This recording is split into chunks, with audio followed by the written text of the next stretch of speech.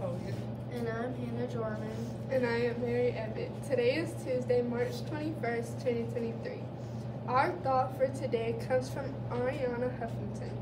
We need to accept that we won't always make the right decisions, that we'll screw up royally sometimes, understanding that failure is not the opposite of success.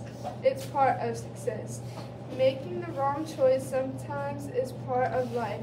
Accepting that you're not perfect and that mistakes happen is the first step towards bouncing back from the failure more easily. You'll come to view your mistakes as just another step on your way to success. Yesterday was the first day of spring. Our weather will be a little below average for part of this week, but by Thursday the temperature will be back around 80. Enjoy the weather and let's keep pushing forward to the warmer weather. Happy birthday to Caden Webster in 6th grade today. If you see him, make sure you say happy birthday. Tomorrow the third and fourth grades will be taking their ELA check-in in the morning. Please be mindful of this walking silence as you travel through the harvest on Wednesday morning.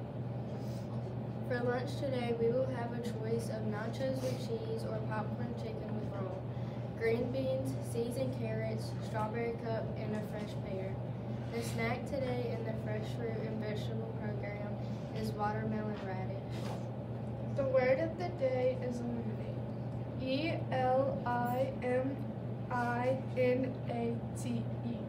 The word eliminate has 9 letters and 4 syllables. Eliminate is a verb and its definition is completely remove or get rid of something.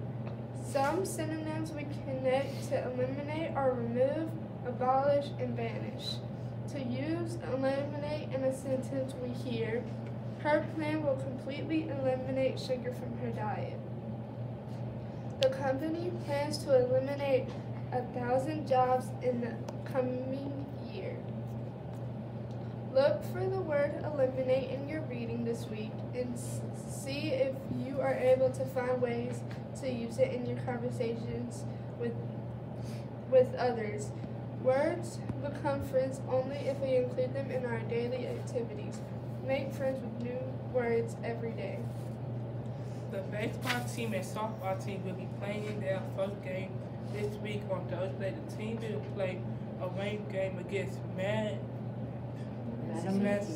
Our next game will also be a away game on Monday against Belgrade. The first home game will be on Wednesday, March 29th against Bath. The third quarter grading period will be ending next week. Now is the time to check your PowerSchool for missing assignments and ensure that all of your work is handed in. The book fair is coming.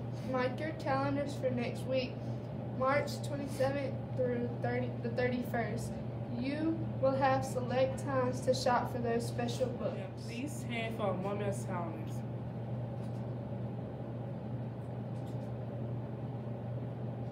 Remain standing as we are led in the recital of the Pledge of Allegiance by the Secretary of Miss Amber.